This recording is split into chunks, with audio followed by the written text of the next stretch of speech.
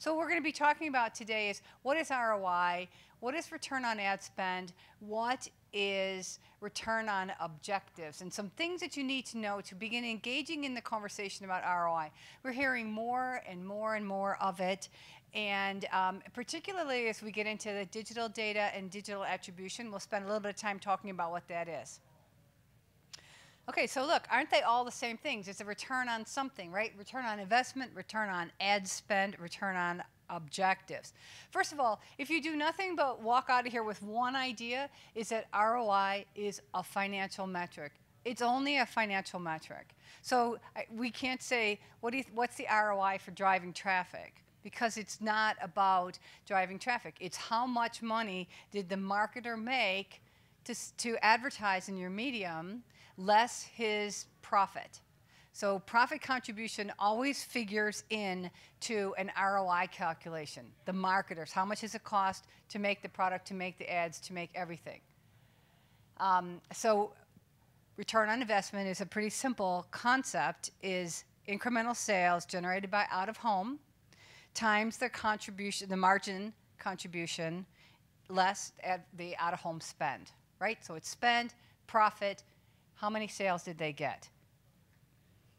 Return on investment is a selling metric. So if you're a salesperson and you want to demonstrate that there was an effect, a financial effect for the marketer for advertising in your business, you can show them return on ad spend. It's relatively similar. It's easier to get because you don't have to know the marketer's profit contributions.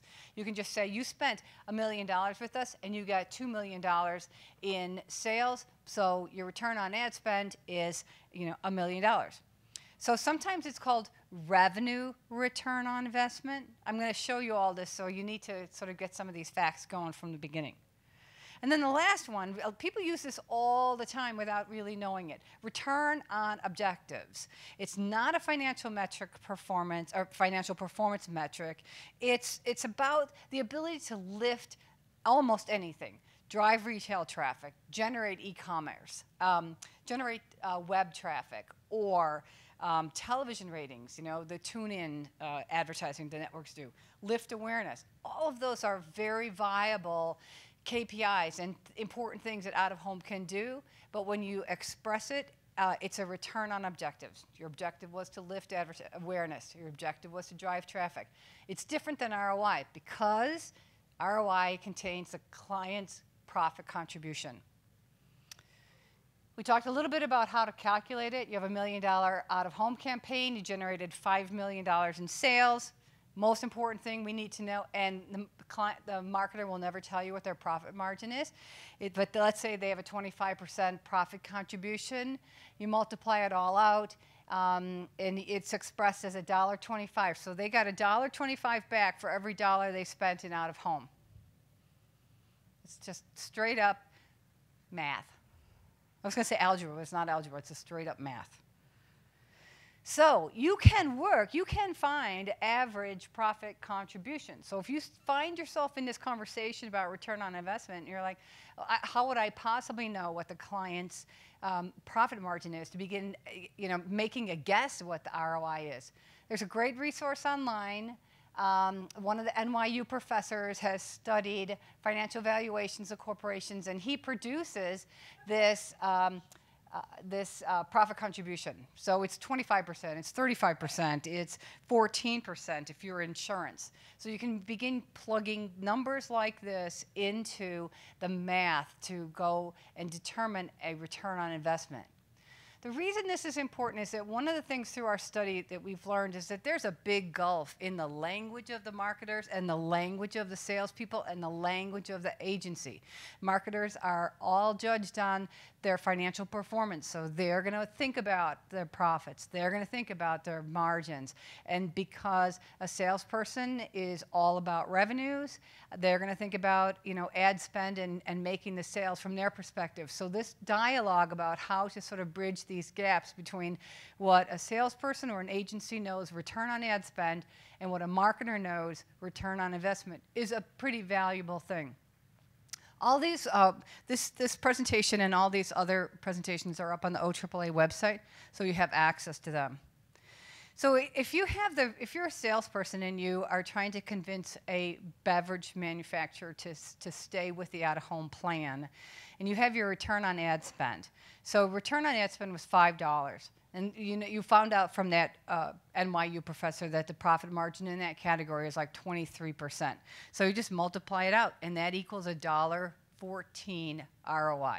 ROI, as I said before, is expressed as per dollar spent, what do they get back in profit?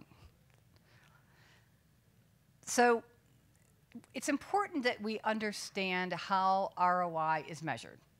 Some of the biggest, the most contentious issues in marketing today are, what is the return on investment? What happens to a medium that doesn't return well? How do you get it back on the list after it's been bounced because it didn't have a good ROI? What do you need to know?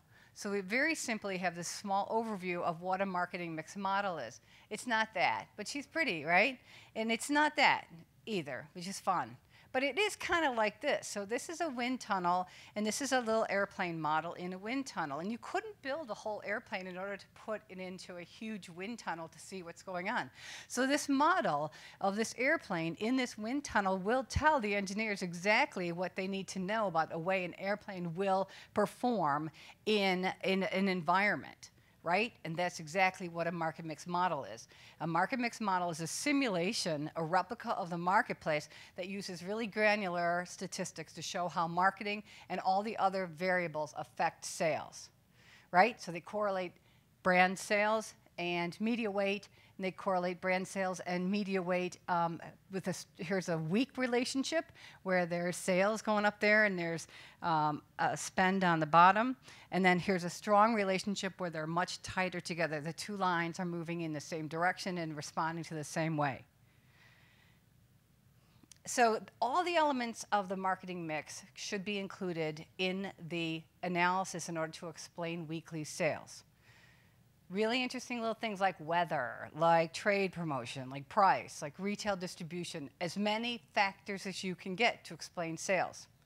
And media, in this case, out-of-home and television GRPs.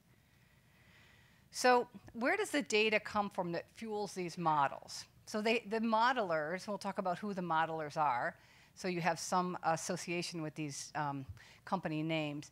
They get their data from the currencies. Everybody uses the currency data, so that's Nielsen television data, but because there are some restrictions on that, people will use the old Rentrack ComScore data, the old Arbitron data for radio, MRI for magazines, Geopath for out-of-home. So it comes right out of the currencies. The agencies are frequently asked to provide this delivery data as well. And then the sales data, so you have two sides of the equation, how much they spent and what kind of sales did they get. So the sales data comes mostly from the retailers themselves, and people who have credit cards. CPG companies use Nielsen or IRI. And then there are other categories that are covered in a company like NPD. So whatever the brand is using as their sales data goes into this model with the media currency data. And the national advertisers use marketing mix models to justify marketing expenditures. They guide reallocation from the less profitable elements of the mix to the more profitable elements of the mix. So it's pretty important. I spent my life as an account planner, and when you discover that the mix said that print doesn't work, it's gone. It's just gone. The client says it wasn't profitable. It failed. And what do you say? You say, I can't believe it. It's fantastic. We love it. Strategy is great. Executions are beautiful. Too bad. It's off the list. And you can't get it back on without engaging in some dialogue about why didn't it do well. Brand managers own this process. They make all the decisions about this. It's usually done as part of an annual budgeting process. We're hearing more and more of people doing it more often than just one time a year. It guides marketing strategy, targeting, geography, retail channels. The people who use it for everything. And it also guides experimentation and innovation, rationalizes staying the course. In fact, if you wonder why everyone does the exact same thing as they did last year, it's because their results are pretty good, because the model is telling them that those elements were producing profitable responses. So we're the agencies in all this, because it's marketing, marketers, modelers, agencies. Some of the agencies give planning agencies direction. Some advertisers bring the agency in and give them direction. Some are much more forthcoming, and they're all part of the team, and they're an integral part of the team. And then there's a wide spectrum in between. Creative agencies almost never come to the table, unfortunately. And when you see how important creative is in all of this, it's surprising. Some agencies just provide the media data. It's a really important job. It's relegated to the most junior member of the team. Marketers don't pay for that kind of value-added service. And so we found a lot of data issues because people don't know what they're doing, pulling the data.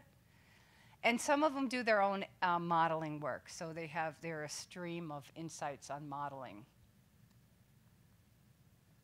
Just to give you a sense of the landscape here of who the major modelers are, Nielsen and ROI are big in consumer packaged goods space. They do all the modeling, they do all the data gathering. Ad research giants like Millward Brown or Ipsos MMA is a big company. So if you ever run into, it's like we had our model done by Hudson River Group or New Star, those kinds of things. Independent, these guys tend to be independent but global data modelers like Analytic Partners, Marketing Evolution, Hudson River Group. And they're all sort of doing the same thing, but there are some small tweaks to their approaches. But in general, this market mix model as an analytic approach, studying the impact of the ad spend has been in business for about 30 years, and it's a finely honed machine. Companies like Analect and Emphasize are doing it out of the agencies. There are single source data providers like Nielsen Catalina that models, TiVo, television data models. Agent-based modelers, which is a whole different thing, but it's actually in the same area. And then all the locations that you're hearing about here this week also providing ROI and analytic work. So why do people buy snow shovels? When it's snowing. That's right, people buy when it's snowing. So if you saw this, this is kind of a standard thing. It's a cute little case study. But so January 1st all the way down to March, the end of March. So there's a baseline of the amount of snow shovels that, let's say, Ace Hardware sells throughout the season, right? And so they estimate what the snow, they know that snow's going to drive it, and then they estimate what snow shovel sales are going to be year after year after year. And we know that this model of when the estimated snow shovel sales are going to go up is because we can replicate it, because we can see how well it did versus last year. So you get better and better the more you do this and the more you validate it against actual snow shovel activities. The way this gets manifested in the models is that there's a big baseline. Baseline is a pretty interesting concept. It's an important concept, especially as people start working in attribution. Baseline is simply the sales that you would get if you didn't do anything. You know, these are big brands. If Tide stopped advertising right now, they'd still sell a lot of Tide, right? For how long? 3 years? 4 years? 5 years? That's the baseline. So most businesses have a big, huge chunk of sales that they're going to get anyways. So that all of advertising generates incremental sales. So in the incremental sales, how much of it was driven by television GRPs? It's one of those dark lines. The light blue line, how much of it's driven by out-of-home GRPs? The light blue line. How much of it's weather? How much of it's consumer promotion? How much of it's distribution? So you can see all these stacked bars. And again, this is over the course of 3 years. Sales go up, sales go down, sales go up, weekly sales contribution. So that's essentially it. What portion of the sales are attributed to what part of the marketing mix? And it's expressed a number of different ways. In this case, this is a pretty reasonable case study. We have about 8% of all the sales going to advertising. It used to kill me when I was in the advertising agency business. You would spend your life, you know, just working so hard on these businesses and these ad campaigns. You think you're going to sell everything, and then you sell like 3 to 4. We worked on Trident. 3% of sales were attributed to advertising in general, in total. It's like my whole life. I'm getting 8% of all these sales. So it's crazy, but that's the way it is. So most of this is the baseline. contribution by medium. Out of home generated 34% of the advertising generated volume. Online was 24%, and TV was 12%. If you reallocated that to make it about heavy out of home, you could see the ROI increase. Costs are a big factor in ROI. What did it cost to get there? In fact, we did something in Hispanic media, kind of interesting, Hispanic television. And they sell a lot of product when the marketers advertise on Hispanic media, but it's expensive. So it brings the return on investment down because they spend so much money to get those sales. So that's another part of this equation here. Let's talk about attribution. If you have digital boards and if you work in digital, you're going to get into digital attribution really fast, okay? And there's a lot the world needs to think about with attribution right now. It's brand new, and I'm only bringing you a couple of ideas here. Attribution is a return on objectives measurement. It's not as close as we want it to be an ROI measure. It's not really an ROI measure. Ostensibly, it credits the media with the conversions that occur along the consumer path. Okay, so the consumer is, going to end up buying something. Let's go online for a minute. So I see an ad on TV, and I look up the website, and in the meantime, maybe I click a banner ad for that product, or maybe I see a display as I'm searching around. The purpose of the attribution modeling is to assign a value to each one of those consumer interactions, each one of those consumer touch points, so that you can keep optimizing the ones that are working for the marketer. Operates at the consumer level and at the transaction level. Think about a market mix model. Guess what? It's at the market level. So everything is at the DMA. In this case, everything is at the household or the transaction level. Totally different data set. You have to identify the consumers where they are and what they're doing. So that's pretty easy in the digital ecosystem because they're on the computer and they're, they're searching and they are going to ESPN.com and they're going off to these other sites. You can track somebody pretty easily on the computer. So getting digital into there means I need to identify where the person is and who they are when they go in front of the digital boards. So again, it's a digital framework, it's a digital construct, and it's going to be applied all the way through to the rest of the media eventually. There are some significant differences between this and market mix modeling we talked about. So as I said, digital is driving the interest in attribution. And for market mix modeling, it came out of CPG 30 years ago, and they're still using it. And because it's working. And the same thing about attribution. People are in love with attribution because if you can really see all the touch points that a consumer hits along the way, and you can assign a value to that sale, and you can do it really fast, and you can do it, and then you can make changes and optimize almost in real time or in the same week. That's a huge advantage to the way we currently do traditional modeling or traditional marketing. So that's the promise, and that's why people are in love with it, and that's why it will eventually go that way. Television will go that way when the digital television keeps going. So the purpose of market mix model is periodic ROI measurement. Purpose of attribution is in-campaign identification of the contribution of each one of the elements of the mix. It improves campaigns in progress. Think about that. That's huge. Mixed models are done annually. We hear more frequently than that. Attribution models are run weekly or daily. It's depending on the system that they have. For a market mix model, we do at the DMA level by week, maybe by day, but mostly it's by week. And then on the data granularity for attribution models, it's exposure data by device or household. So it's really, really detailed. And how do they do that? With the web traffic, the servers, the cookies, the tag, versus the media currency. So it's still very digital.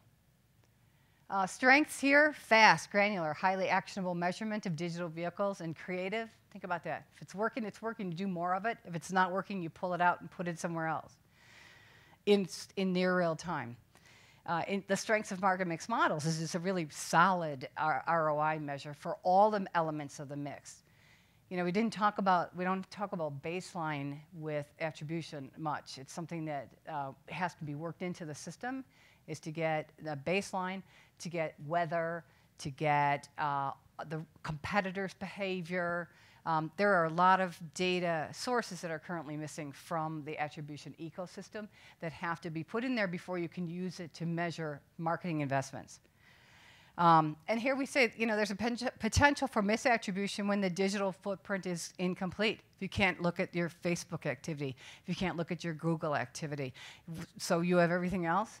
What is everything else, really? You know, so getting a complete consumer journey in the system is going to help. Offline media tend not to be measured this way at this moment, and a lot of the other sales drivers, as I talked about. Market mix models are pretty slow. They're backward-looking. They're based on 3 years of historical activity. And it doesn't really help you out on tactical planning. Should you be an ESPN.com or Bleacher Report? They don't tell you that. But attribution will tell you that level of specificity. So if we talk about attribution modeling for out-of-home, granular, fast-paced earmarks of attribution. It has to be granular enough to identify the contribution of individual units and ads. Think about that. Unit by unit, ad by ad, day by day. Time by time, hour by hour. Fast enough to learn and make changes in campaign. So it's awesome. The promise is amazing. Some out-of-home companies are getting there.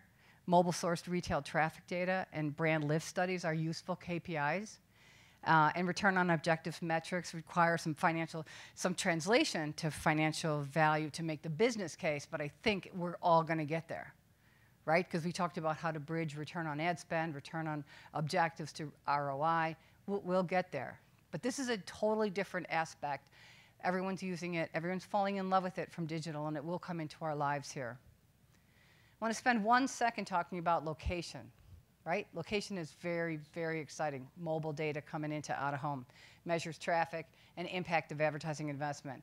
You know, the brick-and-mortar stores, McDonald's, are all using mobile GPS or beacons or Wi-Fi data to figure it out. And this is just terribly exciting. It's a lot of the location KPIs, store visits, dwell time, all these new KPIs that are coming only because of mobile. And a lot of them use exposed versus unexposed, the people who, you know, were nearby this McDonald's or who saw this ad and then the people who didn't have access to it, who went to the store. And an attribution window, it's a really important time. So if I see an ad on my phone and I drive by McDonald's, but I don't drive by McDonald's for 2 weeks, is that ad still responsible for me going to McDonald's 2 weeks later? I don't know. Is it the day after? Is it the day of? Is it within 30 minutes of that exposure to the ad? I don't know. All of those things are in play right now. So this attribution window is a pretty important concept. Accuracy, reliability challenges, but you know, this is exciting. This is exciting stuff, and people will.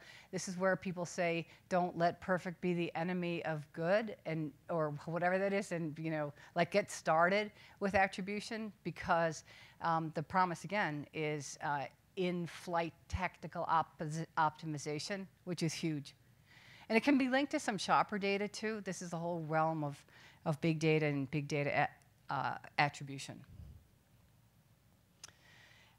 This new data is really great for retailers and other brick-and-mortar marketers, provides insights into tactical optimizations, and can tell you what's working, what's not, in terms of formats and locations and creative. It's going to be a little challenging if we don't have all the elements of the journey and all the elements of the mix. And I think my last slide on this is we have to be careful that we don't that we don't use last click. So attribution in digital got going, and everyone's like, well, let's just use the last click. What was the thing that they saw right before they bought online? Well, what about all those other spaces that they went to, the whole rest of the journey? Is that worth zero? And in a last click model, it is zero. Right? So so a lot of digital modelers have advanced beyond that, and there are different rules now besides last click or first click. Same thing. What's the first thing? I saw an ad for TV. for a TV commercial, and then I search. So that's how Google ended up with these like massive search things, because it was the first click. I'm looking for something, I'm searching for something. Oh, that must have precipitated this buy. So they've gotten a lot more sophisticated on that. And if we go to location, like the last thing they saw before they went to McDonald's, you say that that billboard did all of the work converting that sale, it's going to leave the industry really vulnerable, because that is clearly not the case. There is a path, and this consumer went down the path, and we're going to have to figure out where digital fit into this path and where all the other touch points were along the line in order to correctly attribute what out-of-home has contributed to that sale. Still very exciting.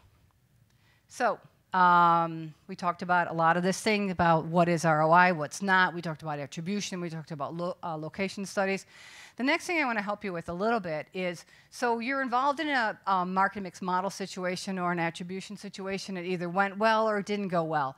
You know, what do you do under those circumstances? How do you get the dialogue going in order to keep your medium on the list, or have your medium put back on the list? These are 6 strategies for dealing with these kinds of results.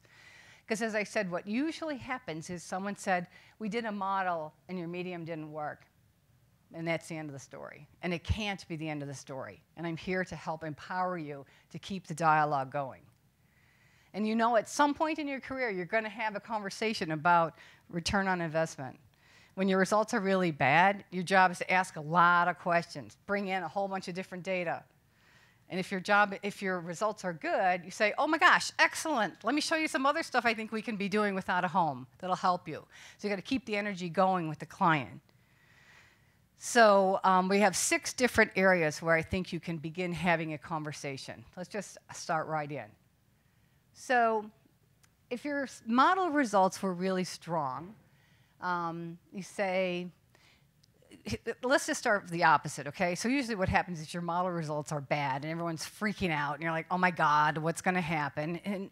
And so you step back and say, why was out-of-home on the plan in the first place? What did we think it was gonna do? What was it supposed to do that it didn't do? Okay, so was it supposed to drive immediate sales? Because that's what ROI measurement is, immediate sales. If it wasn't, then maybe you need a different KPI, right? Was it supposed to drive traffic? Was it supposed to build brand awareness? You know, ROI might not be the right metric in that situation, and you can begin having that conversation. Why do we use out-of-home? Did out-of-home reflect did the buy reflect the objectives? Because that happens a lot. People, you know, the whole system is kind of disassociated from each other, and people kind of lose track of what it is you're advertising in this medium for and optimize against it. So did the target reflect the objectives? Did the format reflect the objectives? Did the location reflect the objectives? Like all the way through. Did the plan, you know, manifest the objectives of the campaign well enough? Could you do something differently now? Those are the kind of conversations you want to have about the way out-of-home was used, because it turns out whatever happened wasn't working very well. What about the metric itself? In other words, one of the first things I would ask is, okay, what were you measuring? Right. What was the methodology?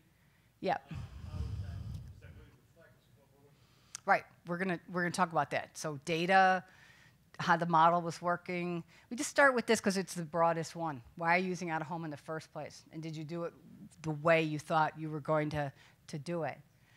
Now, if you have the wonderful situation where everything's great, you know, are there other objectives that could be met with an out-of-home plan? What else can you do since out-of-home was working for you? Those are easier conversations to have, and everyone likes to have those conversations. The negative ones that are tricky. The second one is I want to talk about, there's some normative insights that you can pull in, some stuff that happens outside of your case and point that might open your client's eyes about those results. So maybe if you got a 1.35 ROI, so that's $1.35 for every dollar you spent, you know, that sounds like a really good number. But maybe the client says, yeah, but it should be $1.70. Like, well, but that's a really good number. And they say, well, how do you know? So we're in luck because the OAAA has funded benchmarking studies of ROI contribution in a whole bunch of different categories. And they have new results that they just recently revealed for 2018 So let's start down here again. So if your model results were weak compared to the norm, I'm going to show you these norms, so they're by category. So in general, automotive does, $1.35, or, for this medium does this versus another medium by category. So it's really nice to know if there's some other external benchmark and what can you do with it.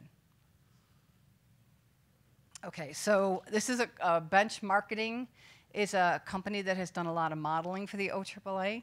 It's UK based, but it's based on US data. They built these, they show these norms based on 20 different cases in automotive, consumer electronics, food, drink, retail. And this is what they look like. So overall, return on ad spend, remember, return on ad spend, slightly different than ROI. But for every dollar spent in out-of-home, you get close to $6, $5.97. Television is $6.50, so very close. And actually, Nancy said this from the stage this morning. She said that the ROI of out-of-home is one of the strongest relative to all the other media. Why is the return on ad spend in search so high? Does anyone know? It's really cheap, so cheap that it works from an efficiency standpoint. So this is nice. This is useful to know. And they have gone deeper and deeper into return on ad spend. Remember, you have to calculate, you have to add the profit margin in order to get to an ROI. But this is really nice to know what, relative to other media, what our out-of-home should be. I just want to show you a little bit from this benchmarking study that the OAAA has revealed and is very excited about. So they've looked at a whole bunch of different cases because they're a big modeling company and they've got a million different cases. So they looked at them, and their big findings that out-of-home can make a significant channel in the mix. And it's useful to increase spend in there. In fact, most of this deck is about what would happen if out-of-home's share went from 4% or 6% up to 10%. And they work all the rest of the media math to sort of demonstrate the kind of impact on reach, brand awareness, and financial goals. Digital channels are decreasing in some of these categories as marketers become a little disenchanted with it. Out-of-home has a good ROI. Improves campaign ROI, it can improve brand perceptions, and that basically that we should spend more money, that marketers should spend more money on these categories. There's a little bit of an eye chart here, but let me just walk you through this. So this is the percent of dollars spent by medium, right? So we see most of it's television, out-of-home is in red. Radio is in orange, and then the digital numbers come in after that, and this is all by category. So this whole deck that they have that's really useful has a lot of these kinds of norms. So how much is generally spent in these media, and then this is the percent share of out-of-home over the past 5 years by category. What's that big blue one? The big blue one is retail. Yeah, retail, grocery, automotive. So it has a lot of interesting little normative things that it's hard to get your hands on when you're making cases. I like this because what they're showing is your current spend is 4% if you have a low budget average, all right? So it's lower than average. Here's medium budget, and then at the other end is a high budget. So the average, if you could spend more on out-of-home at all budget levels, you would increase advertising awareness, brand awareness, consideration, the recommendation, recommend this product to your friends, and purchase intent. All levels of budgets could be increased to get, double-digit increases in those important metrics, right? So, and this deck is very, very specific. They go into every one of these categories, and they show you a whole lot of data. So if you're ever sitting across a desk and someone is skeptical and you say, no, I know for a fact, even at your budget level, that you could improve your brand awareness or your purchase intent by increasing the share of money toward out-of-home, this deck will help you get that kind of thing. All right, that was a little bit of a digression, but it's an important new resource for everyone, and it's there at OAAA. So another thing, we're stepping away from these norms for a second. We're going to talk about what did they model? Did they model at the format level, or did they model at the industry level? They modeled digital pretty specifically. It's like website by website, and then they put a big, huge bucket called out of home into the model and see what happens. Well, it's not only not fair, it's not very illuminating, and it's difficult to diagnose what to do if you have a bad ROI or what to know to improve if you have a good one. So if you were targeting professional women with these kinds of ads, and you knew that ROI was, you know, you were losing 2 cents for every dollar, out of home would be off the plan, right? I mean, it's like it's a negative ROI, gone, unless someone's madly in love with it. But if you knew that bulletins gave $1.39, shopping malls generated $1.31, the ball shelters were below a dollar, kiosks were 83 cents on every dollar, you could begin having a conversation about what works, what doesn't, and what you can do about it and how you can shift the money. But if you only look at out of home as a clump, you're not going to provide any insights. So if they broke out the plan, and you could reallocate it to the media that's working harder, that's working more successfully for the marketer, and you could deliver a more efficient and effective plan. And that's the idea. So formats are important. Not everybody does model at the format level right now. So if they broke out the formats, if you go through this whole thing and you're like, oh yeah, we did that, and you're like, well, shit. But you know, if your model results are good, ask for more money. Good means more opportunity. Find ways to spend more money, because a good modeling result means something's working. You know, it's connecting with the consumers and they're buying things.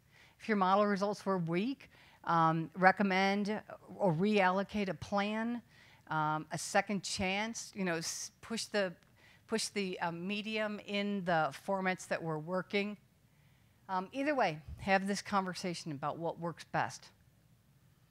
And if they didn't break it out, you know, basically what we say is that you guys know out of home. Fight for the format you know works. You know, point out some elements might have worked better than others. Hypotheses what a better allocation would look like. Maybe do some tests and learn, which we love.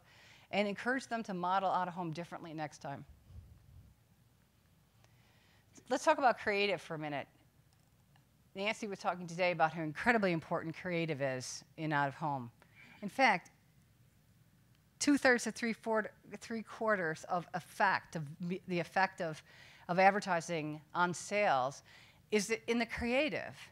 And yet very rarely is it modeled out. Do we understand the contribution of strong creative or weak creative in this?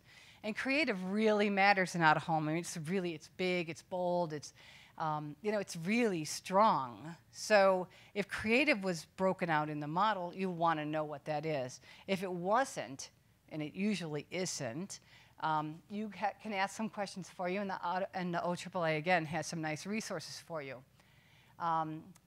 Let's see, if your results were strong, you know, suggest how the creative strategy could evolve and recommend a bigger budget. Creative's working, that's what the model shows you. Creative's not working, it says the campaign could be improved. You have to test and learn, okay, to increase the marketer's interest in the medium and get back on the plan. Because once you get a bad ROI result, usually it's over. Either way, have a really good dialogue about the quality of ROI of out-of-home creative. And how does the creative you have on your hands rate relative to what you think it should be? Is it good creative? I thought that Tito's example this morning was good. She was embarrassed by her bad creative. It probably wouldn't have tested very well, and the ROI would have been really bad. But you know what? They knew it, right? They knew they didn't have good creative on their hands. There's a testing tool. Nancy talked about this again. They've increased the number of formats that are in there, and there's creative guidelines. Some creative guidelines are, you know, pretty common sense. You know, is it clean? Is it nice? Do you get the story? Can you see it? Does it have a big idea? All of those kinds of things. So direct people back to the OAAA creative tools. One of the last two, there's two more areas here of areas that you could explore if your model results are good or if your model results are bad. Generally, it's when your model results are bad. But I don't mean to be so pessimistic. Sometimes you get good results, but usually when you get a good result, you're like, great, and you go home. The purpose of this is if you have a good model result, you say, excellent, what else can we do here?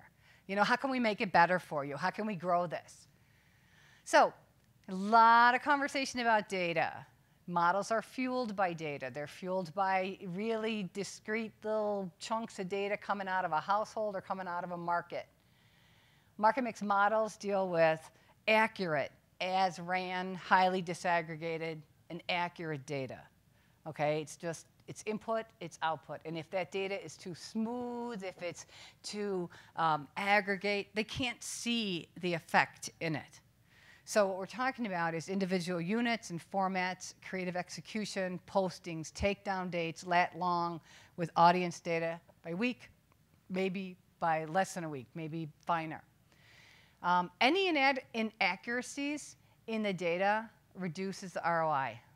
And that's a fact. It's called this iron law of econometrics. So it's a big deal and it's important.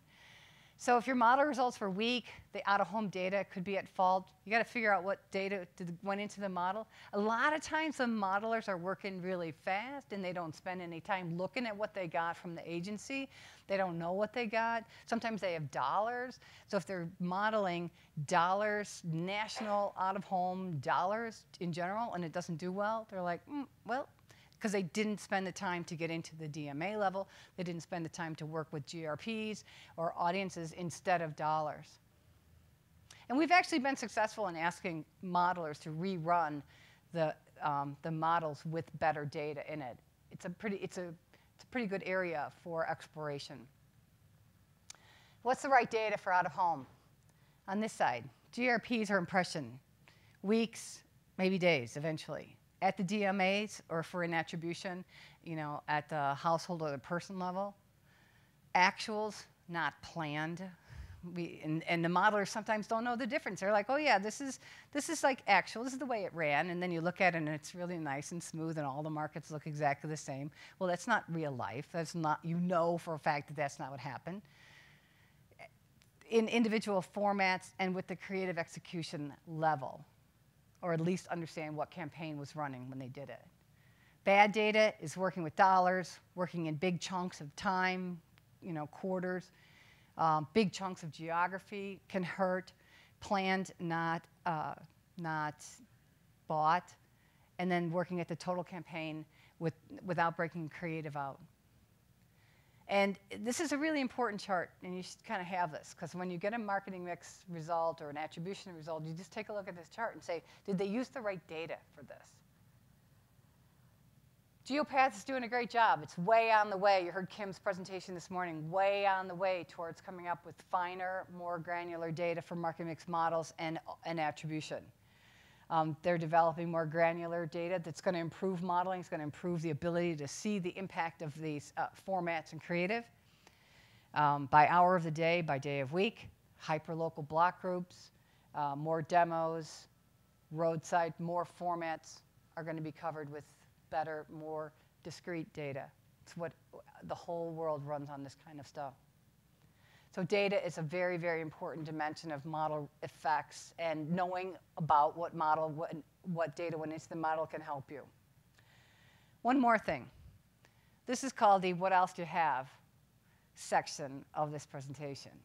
So do you have any other evidence that the campaign may have succeeded? And this will give you confidence to bring in any kind of value add study that showed that it worked in any way. Did it generate store traffic? Did it generate web traffic? How about awareness? Bring it in.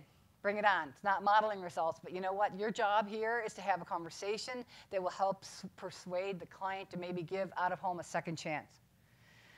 Might not be as comprehensive or as accurate, but it's all about getting this second chance. So we talked a lot about, I know that this is a long, heavy presentation, but I hope I have instilled in you that if you have good model results, do what you can to get the client excited and keep the momentum moving. Ask for more money. Ask for a different advertising objective to be accomplished. Ask for more formats. Ask for more creative. And if it didn't go so well, you know, you really have to do some dancing. And these are the areas where you might do some dancing and raise your hand and raise the questions. You know, what was the campaign objective? Did we measure it correctly? Are there benchmarks anywhere? They are with the OAAA benchmarking study that they did. Look at specific formats, because that's going to rock their world when you ask them if they measure different formats. Creative quality, you know it, you feel it. When it's good when it's not, it's not, and you're going to have to fix that. Someone has to fix it.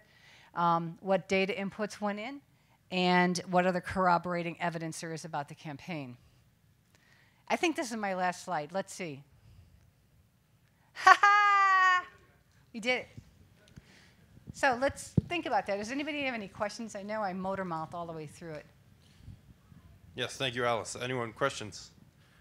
You can take the mic, ask questions. I have a question. So what are you most likely to be asked in the next couple of months? And I think it's going to be, can you send some data for attribution, for our attribution system? We saw the programmatic panel here.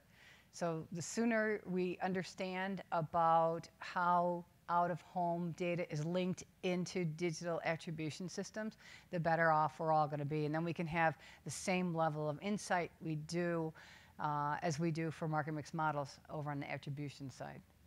It's going to be very challenging. I think you're also going to be asked about the new GeoPath data and how do you use it and how do we get it into the hands of the modelers. I think the whole industry needs to start insisting that better data be used on their models. And the modelers will take, actually Nielsen had better radio data and they were making it available to the modelers at this enormous surcharge.